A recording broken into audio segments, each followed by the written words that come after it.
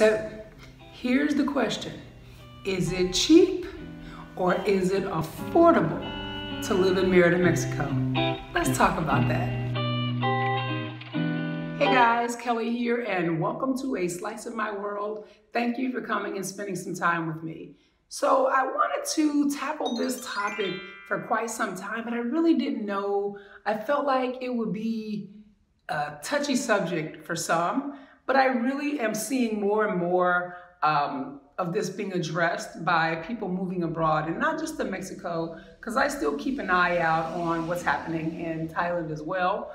And although I guess, yeah, it's happening here too. So here's what I kind of want to say about cheap versus affordable. For me, cheap means it has no real value. If it breaks down or tears up or doesn't work, you will throw it out and not really feel like you spent any good money on it, and not feel like you wasted any money because you knew when you got it that it was cheap, that it didn't really hold a lot of value and you didn't expect it to hold up that well, okay? Affordable is something that does have value. It is something that, wow, you're like, oh my gosh, I can't believe that I just saved this much money. Wow, this is affordable, okay? So the reason I wanted to put that out there, and the reason I kind of feel like this is a touchy subject, is because here, and again, in the other places that I've lived, I noticed that as people come in from countries where things are more expensive, they start saying, oh, things are cheap, things are cheap, things are cheap. And then they start treating it that way. And that's why I'm like, it's a touchy subject. And when I say they treat it that way, so for example, I have a staff. Yeah, I got it like that. No, I'm teasing. I have them because I need them. But so the primary thing that it seems like everyone gets when they come here is someone to clean their home. So they have a housekeeper. I have a housekeeper. I have a pretty sizable house. She cleans the entire house. She cleans the outside patio, which I'll share with you guys.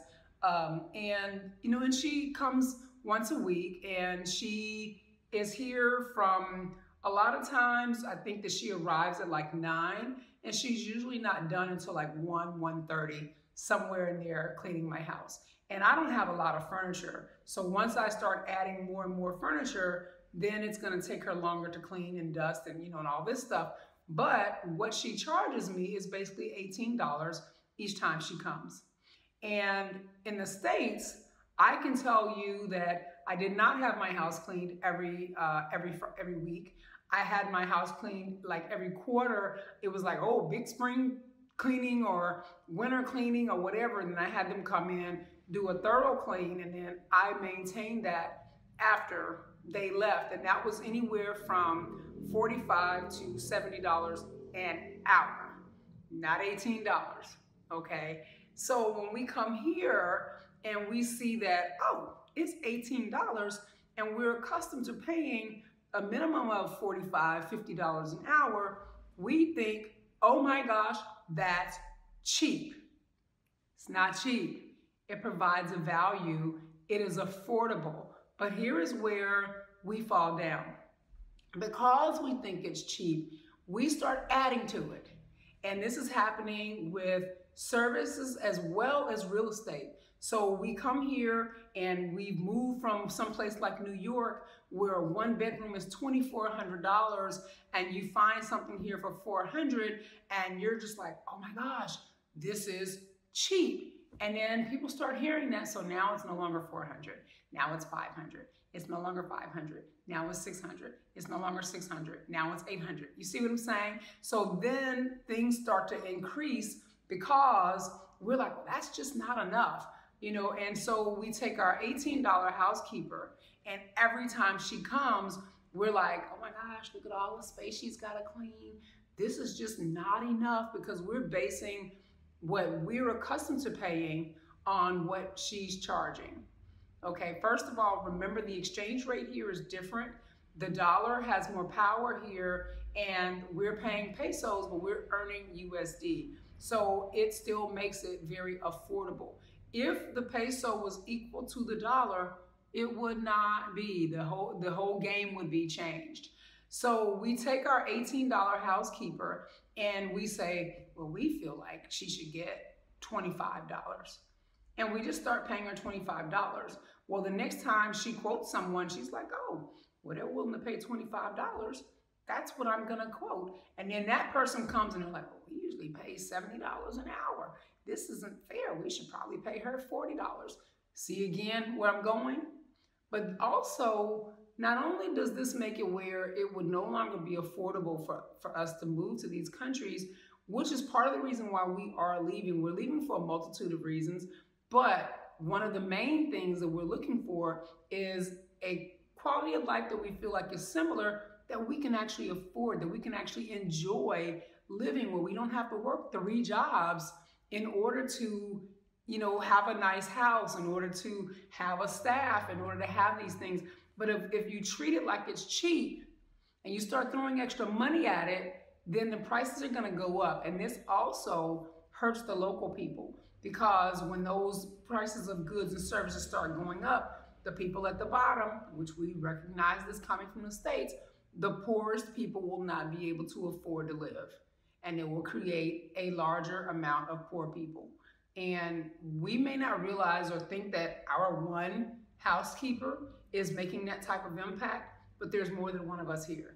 So there's a lot of us coming that are like, oh my God, it's cheap, it's cheap, it's cheap.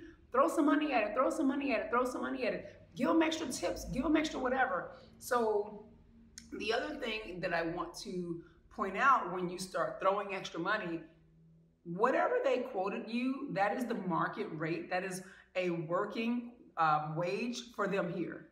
Because when you were paying someone to clean your home in the States, when they charged you whatever they charged you by the hour, I promise you that they did not leave there at a deficit. They did not leave there. It didn't cost them money to clean your house. They didn't leave going, oh my God, I owe for the broom and I owe for the cleaning stuff. You covered all of that and put money in their pocket. It's no different here. So just because you're not accustomed to paying a lower amount doesn't mean that what they're telling you isn't a working wage to allow them to do the things that they need to do. So pay them what they tell you. And if you feel like you want to show extra appreciation, holidays happen, give people bonuses. That's what I do. I give a holiday bonus. And then they know at that point, it's like, oh, well, I'm showing you that I really appreciated all that you've done for this year, or, the time that you've been working for me. And the only other time I give a tip is if they do something completely over and above, what it is that they would normally be hired to do. So that's when I give additional money, and that's when I would give additional money in the US. I don't act any differently, if you will, with my dollars and my pesos. So I don't just give. Look, these pesos and dollars be hard to come by. I don't just be handing them out. I'm like, I work for them, you're gonna work for them. And they're putting in an honest day's work. And then that's the last part that I want to address, is when you just start throwing money at people not because they did a great job, not because they went above and beyond, but because you feel like they're not getting enough based on the standards of the country that you came from. Do you not realize that's insulting? And the reason I say that is because I'm a very prideful person. Okay, so what you're basically saying is, oh, poor thing, she ain't making enough money. Let me just give her a little bit of extra. Now, most of you that follow me, and if you're new to me, part of the reason I ain't got no hair is because I have lupus. And my body does some crazy things. It be rebelling and doing whatever the hell it wants to. But if you want to help me out, I got links below. You can click on. You can buy some things from joyfullycolorful.com. You can do a lot of things. Let's say you could support my Patreon channel that I just started. You could do a lot of those things if you want to. However, what I don't want are pity dollars. Oh, poor little sickly thing. I feel so sorry for her. Keep them dollars, boo. Keep them dollars. I do not want your pity dollars. And to me, when you start just throwing money at people because you feel like they're not making enough, those are pity dollars. that you're insulting that hard day's work, that honest day's work that they're putting in, because you're not valuing the good of the service that they're giving you. You're pitying that they're not making what you think they should make when they already told you what they want to make. So I hope that this is helping somebody, and and that it's giving you a different perspective on cheap versus affordable.